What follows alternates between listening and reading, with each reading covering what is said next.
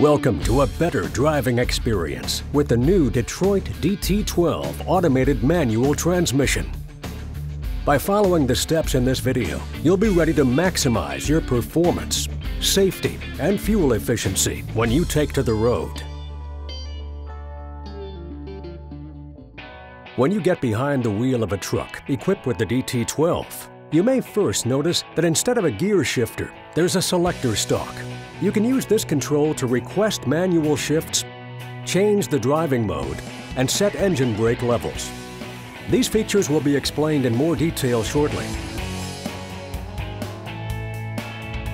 Before starting the truck, place the battery disconnect switch in the on position and the transmission gear selector stalk switch in the neutral position. Allow the gauges to sweep for about 8 seconds before starting.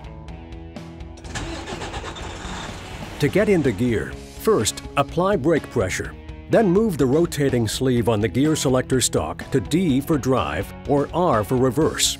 The DT12 will quickly and automatically detect the gradient you're starting on and select the appropriate starting gear ratio, usually second.